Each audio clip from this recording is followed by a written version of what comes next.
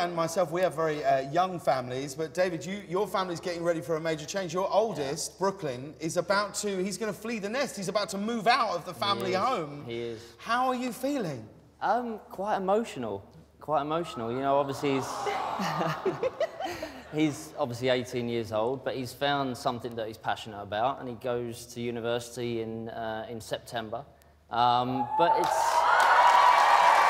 amazing. But it's nerve-wracking, you know. Obviously, you know, he talks about, you know, his passion, and he talks about obviously me being uncool at times, and I find him in my wardrobe every day. You uncool? No way. Never. No way.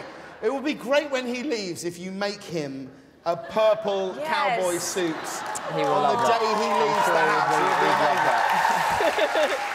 But you must feel incredibly emotional about it. I am very emotional about it. You know, obviously, you never want your kids to leave home. I want them to stay with me the whole time and live with me until, you know, always. So it is emotional, but I'm excited for him because it's a new journey. It's something that you always want your children to be passionate about something in life, and he's found his passion, which is photography. So I'm excited for him, but I don't think we're ready for him to leave yet. But he's also got another passion, which there is nothing you could ever say about it, because he's getting into tattoos. Yeah.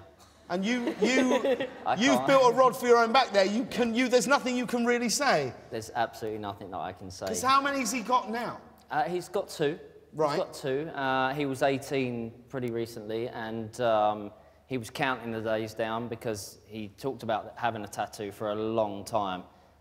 So it came around, but 4 days before that, he was with his girlfriend in Paris. And one of my friends called me that was looking after him there and said, it's not come from me, but Brooklyn's in a tattoo shop with his girlfriend. And he'd always promised me, and I'd always said to him, your first tattoo, if you're going to have one, your first tattoo, I want to be there just to experience it as a dad. So it's a very different experience to me getting a tattoo with my dad. Me and my dad going to get a tattoo. Imagine you and your dad. He's a lawyer. Come on, Dad, let's get tattoos. Dad, it's time for a tat.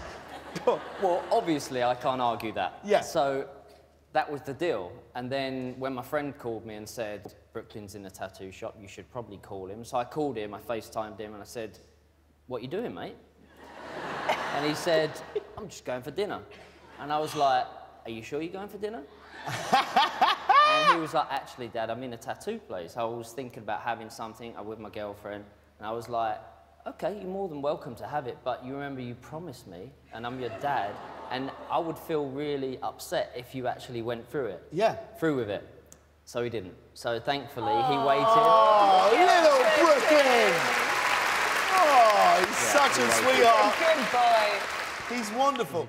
Did you miss anything we did with David Beckham, Emily Blunt, Harry Styles, Kings of Leon, Anthony Joshua, Russell Brand, Kit Harington, Nicole Kidman, Jennifer Hudson, Sir Ben Kingsley, Tom Cruise and Ed Sheeran? You can catch it all here. Thank you, London.